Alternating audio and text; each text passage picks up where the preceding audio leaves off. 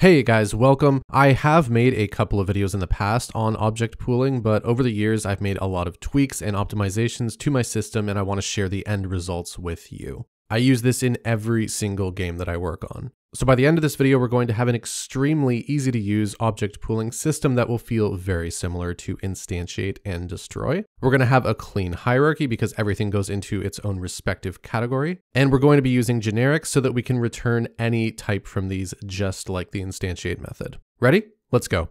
So here's my scene right now. I just have a simple script that I'm using to spawn in these orbs whenever we hold down our mouse button. And they have a script on them which destroys them after 2.5 seconds. So we're going to go and build our object pooling system, and then we're going to come back here and replace these calls so that you can see how easy it is to use. So we're going to create a script called ObjectPool Manager. And I'll attach that to a new game object that I'm going to call Pooler because it needs to live in our scene somewhere. So right here is fine. And let's open it up. So here are the namespaces that we're going to need. And just take note that we'll be making use of Unity's pool namespace because there's some really useful code there that we can tap into, which is going to make this a lot easier. And we only need a few variables to get started. We'll add the option to add these objects to don't destroy on load. And this can come in especially handy with things like sounds if you spawn them in and you want them to continue playing even during a scene load or something like that. And as I said, we'll be keeping a nice clean hierarchy, so we're going to add an empty holder for those, as well as empty game objects for each of our different categories. Feel free to add as many as you want. I'm really just putting these here for example's sake. And then we'll need two dictionaries. One, which is going to take a game object as the key, and the value is going to be an object pool. And the other will also take a game object as the key, and the value will also be a game object. We're also going to set up a simple enum with all of our different pool types. If you add more categories here, make sure you include them in the enum because this is going to tell the pooler where we want to spawn the objects in. Then in awake, we're going to initialize those new dictionary. And the reason I'm doing this in awake instead of up here in the class is so that this stays compatible with my do not reload domain or scene option for the play mode here. Static variables don't reset themselves with this option selected, so just in case you like this option, we're going to do it in awake. And now we'll call a setupEmpties method. All this is going to do is set up new game objects in the scene. So we'll create the main holder. And then we're going to make all the rest child objects of that empty holder.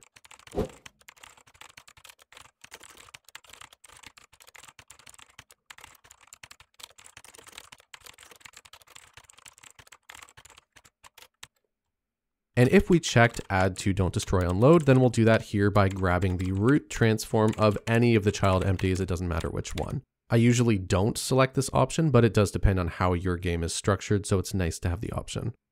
Now, before we can actually create our method that's going to handle spawning objects into the game, we need to first create some stuff to handle all of the pooling behind the scenes. So we're going to create a method called createPool with a game object, vector3, quaternion, and pool type as the parameters. But we're going to give the pool type a default of game object so that we don't have to use that parameter. It keeps it completely optional. But if you want things to go into different categories, then we would just do that with this enum. And to keep things easier to read, I'll create a few separate methods. We'll need a createObject method, which returns a game object, and it's going to have all the same parameters as the above. We'll also need an onGetObject, passing in a game object. An onReleasedObject, also passing in a game object. And finally, an onDestroyObject, same parameter for that as well. So let's go back up here and deal with the pool, and then we'll go back and fill in all those other methods. So we need to create a new object pool taking in the game object type, and we'll create a new one here. So for our create func, we'll call our createObject method and pass in all of the parameters. When we get the object from the pool, we'll call onGetObject.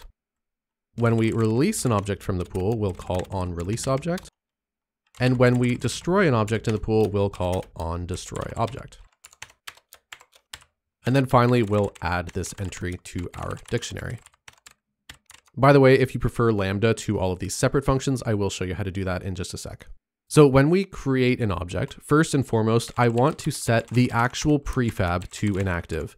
This is literally going to make our one singular prefab asset in our project inactive, but this is, as far as I know, the only way to ensure that we spawn in an object and not have awake or on enable called guaranteed. That's going to help us avoid all kinds of headaches. So the actual prefab itself is inactive. Now let's actually instantiate in an object, because this is called when there's nothing in the pool yet to actually release.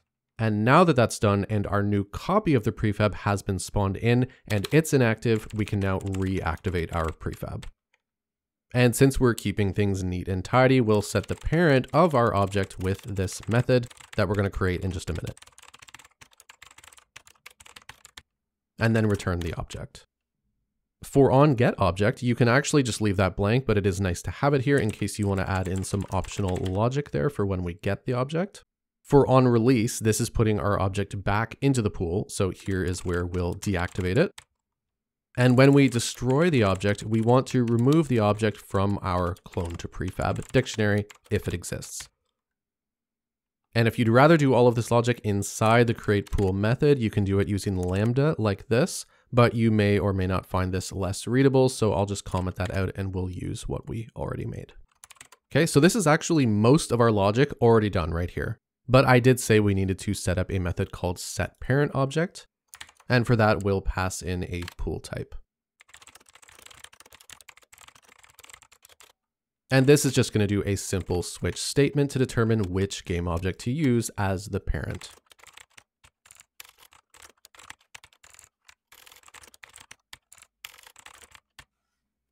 Okay, so that's everything we need to be able to actually create the method that we're going to call when we want to spawn our objects into the game. So we'll call that method SpawnObject, but it's going to return a generic type T, and we need to pass in T here as well.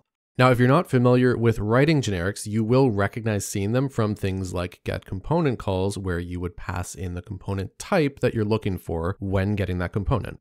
And we'll do the same for parameters that we've been doing: GameObject, vector3, quaternion, and pool type, which again will give a default of type GameObjects. And at the end here, we need to add where t:_object here. What this is a generic type constraint. So it's going to constrain t to be an object. Object is the base class for all objects that Unity can reference, like GameObjects and components. T could have been anything before, even something that wouldn't make sense, like a float. So this constrains it and makes it type safe. Okay, so inside the actual method, we're going to check if the pool already exists. And if it doesn't, then we'll create one right now. So if our object pool does not contain our key, then we call createPool. Next, let's get our game object by grabbing our object to spawn from our dictionary and calling Unity's get method from their pool system. This is what will actually attempt to retrieve an object from the pool and reactivate it, or if there's not one in the pool, then it's going to instantiate one for us to use. And assuming it finds or creates one, then we need to add this game object to our clone to prefab map dictionary. We need this dictionary because each time a new game object is instantiated, it creates a new instance of our prefab. So we need to ensure we grab that one so we know which one to return to the pool when we call our return method. And now we'll set our position and rotation to equal whatever we passed in the parameters. And finally, in case it pulled one from our pool, it's going to be inactive, so we need to activate it. Now, there are two cases that I want to be able to handle here. One is if our T is actually a game object. And if it is, we'll return object as type T. Otherwise, if it's not a game object, it's going to be a component, whether it be a rigid body or an audio source or a script, whatever, doesn't matter. So we'll get component of type T. Now, if that happens to be null, then let's log an error here to help debug our problem in the future. And then return null. Otherwise, we'll return the component. And if somehow our object was null, then we'll return null. Now again, because we want this to be able to handle both components and game objects, we are going to create two overload methods. One will actually take in a generic type T, so we don't have to pass in a game object. We could pass in any component. And for that to be possible, we'll say where t:_component here. And then we need one to handle just game objects as well.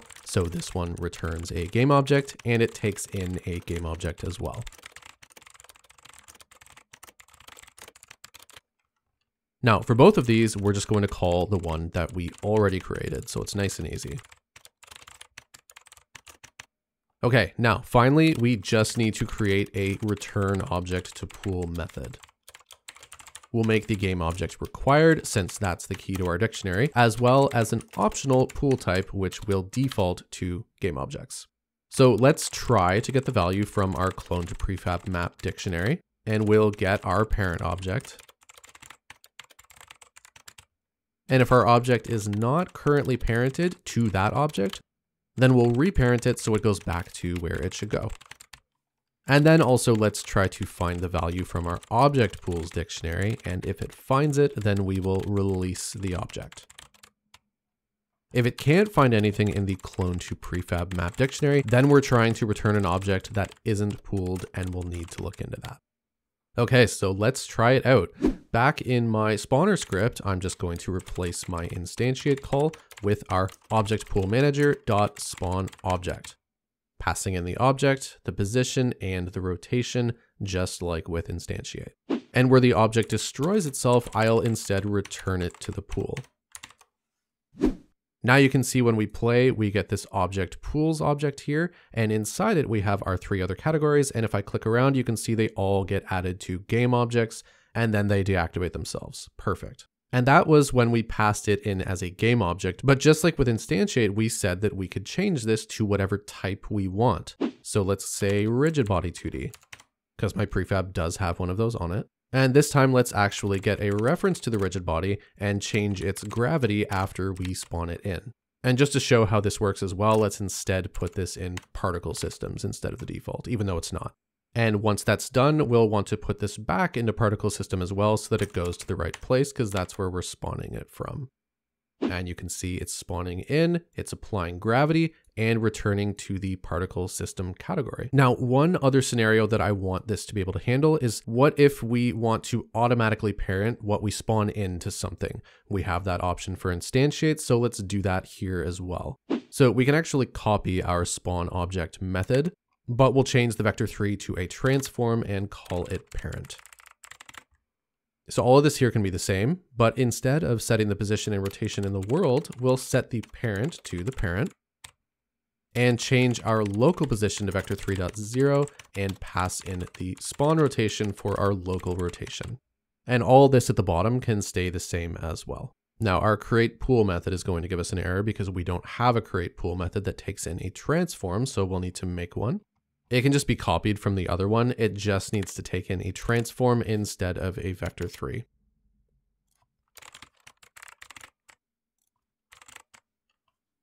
And then we'll also need a new create object method as well with those same new parameters. So for this, the instantiate will only take in the prefab and the parent. We'll set our local position to 0 and our rotation to the rotation we pass in, and our local scale to vector3.1. Everything else stays the same, except we can get rid of this here since our instantiate call handles the parenting for us. We don't want this going into one of our empty game objects this time because we want it to be parented to whatever we pass in as the transform. And I did forget to change this to parent right here. And finally, we want our 2 overload methods for spawn objects, which these are the ones that we'll actually be calling from other scripts. These are the same as the other ones that we already made, just with different parameters. So let's test this out as well. Instead of passing in the world position here, we'll pass in a transform that I'll pass into the inspector. And just to be safe and make sure that our generic overload methods are working as well, let's also change the rigid body's gravity scale to 1, so I'll leave this here. You can see I added this moving thing here. That's the parent. And if I spawn in the orbs, you can see that they are parenting themselves to that moving thing. And obviously based on their behavior, you can tell as well. And after, they go back to where they belong. So there you go, guys. Hopefully you will find this as useful as I have in all of my project. I hope you enjoyed, and thanks so much for watching. See you next week.